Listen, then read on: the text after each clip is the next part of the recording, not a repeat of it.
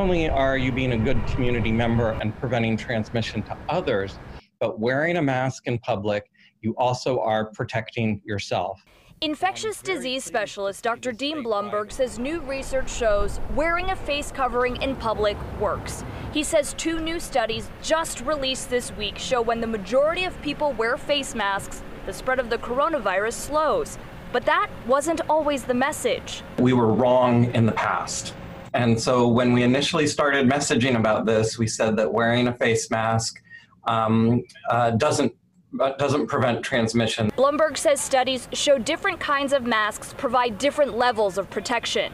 He says homemade cloth masks may not be as effective as professional grade N95 masks. The cloth masks probably don't work as well, but they haven't been around as long, and they haven't been studied as much, and so we really don't know much about them. But based on the experience with the surgical masks, they probably do provide some protection, but that still needs to be studied. Some support the new mask mandate.